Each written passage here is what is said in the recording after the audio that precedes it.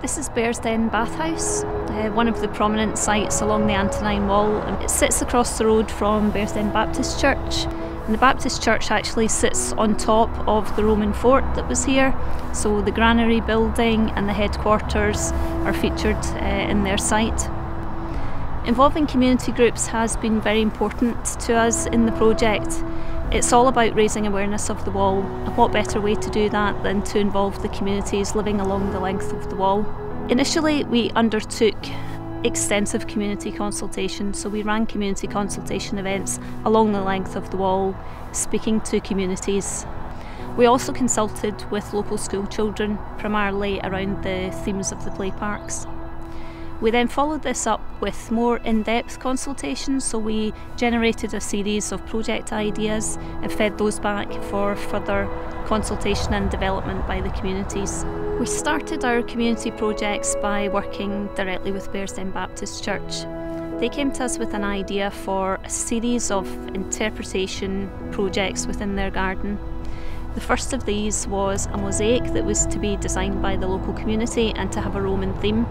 The church in particular wanted to raise awareness of the fact that their site was on top of the Roman fort, and also to raise awareness of the facilities that they have in the garden and in the church.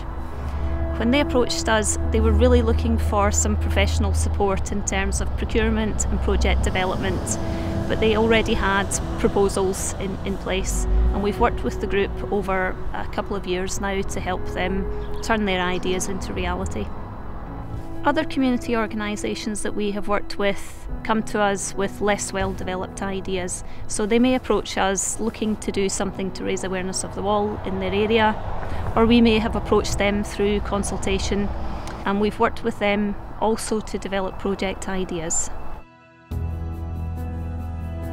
We connected with the Antonine Wall project through a presentation that the team gave just here in Bearsden, where they were saying they were looking for community partners who were interested in developing ideas about the Antonine Wall and investigating their site, and that was very much where we were coming from as a garden group, wanting to find out more and make the Roman heritage on our site more visible. Then we were eventually successful in getting funding for one of their community projects. The mosaic was one of the first things that we did as part of the project, and the whole idea behind it really is to show some of the things that the Romans ate and the flowers that they cultivated, the things that they brought with them. So we know they brought figs and they imported wine, and lots of things from all across Europe ended up here in Bearsden, which is really quite amazing.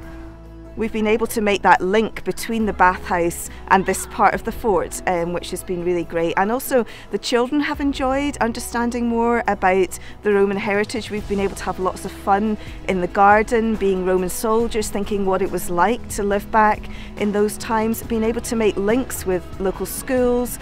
Everyone's interested in the Romans and the heritage in Bearsden, so it's a lovely opportunity to tell stories, and we're recreating a woodland sound garden to kind of show what the sounds might have been like on the fort at this time, and we're also creating a granary garden, again just to reflect the fact that we had the granaries and the whole kind of ecological finds that they found here. So over in the bathhouse they analysed the sewage and they found the different things that the Romans ate, and they also found different flora and fauna and flowers that are around at the time. So we've been able to do an art project to get people to draw some of the flowers and the fruits and the things that they found.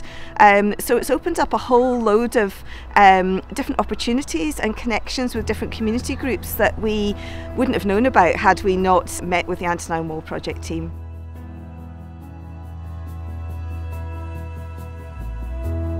Here on Croy Hill we have the remains of a Roman fort and the Antonine Wall, and behind us here we have a large Roman head sculpture that's been created as part of rediscovering the Antonine Wall. The sculpture has been named Silvanus, which reflects the god of the woodlands, and that was as a result of a local naming competition.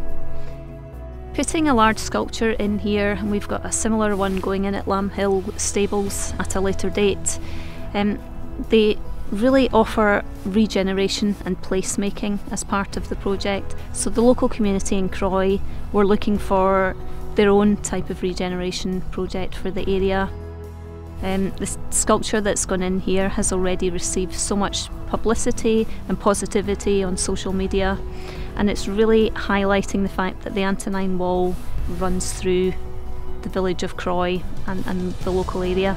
And we're very hopeful that some of the outcomes from this will be that more visitors from further afield will come and visit the Antonine Wall as a result of the sculpture being here.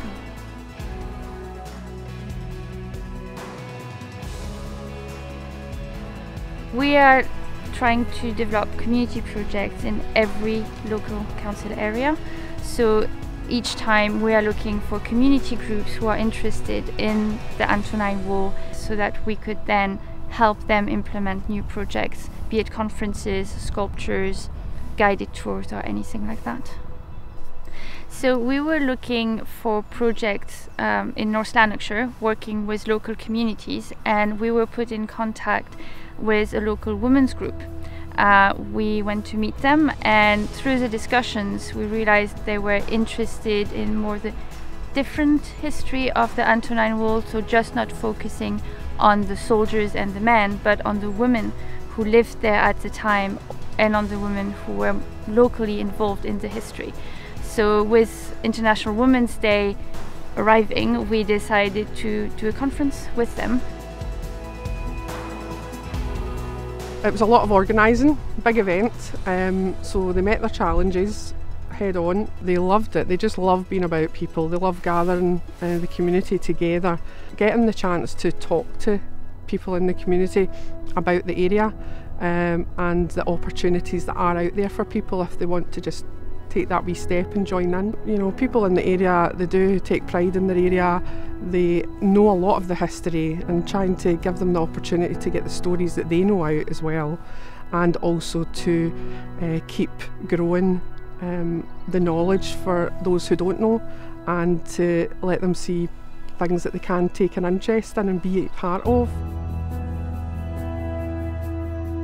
During that conference, of course, the focus was on women, but we also knew that people were interested in more the local population, so we decided to create a range of characters based on names we found on the walls. So we worked with an artist to create those characters, and also with academics to be sure that everything from the clothing to the posture was right. Those will be used in education materials, information panels, and to engage with people. So as part of the project, we decided to create the 21st Century Legion of Volunteers.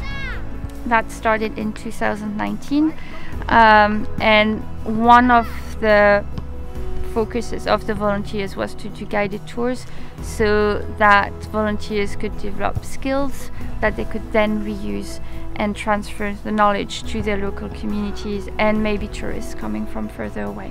So we had our first training session in August 2019 and giving tips how to organize a guided tour, giving out scripts and helping them create a tour, a bespoke tour that would include Roman history but also local knowledge that a volunteer would have of his or her area.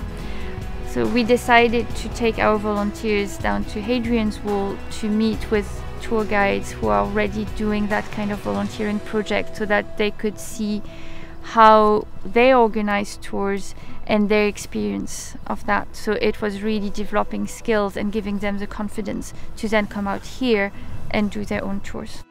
I trained with the Antonine Wall project as a 21st century legionnaire, which basically means that I can gain knowledge about the fort, read various books about Roman history. So I just became more enthused about it, finding out that this is actually part of a World Heritage Site, along with Hadrian's Wall and the German Limes. But this was the northernmost part of the Roman frontier. So having local volunteers make them ambassadors of the local heritage, and they will then spread the word and help preserve the monument and engage with it.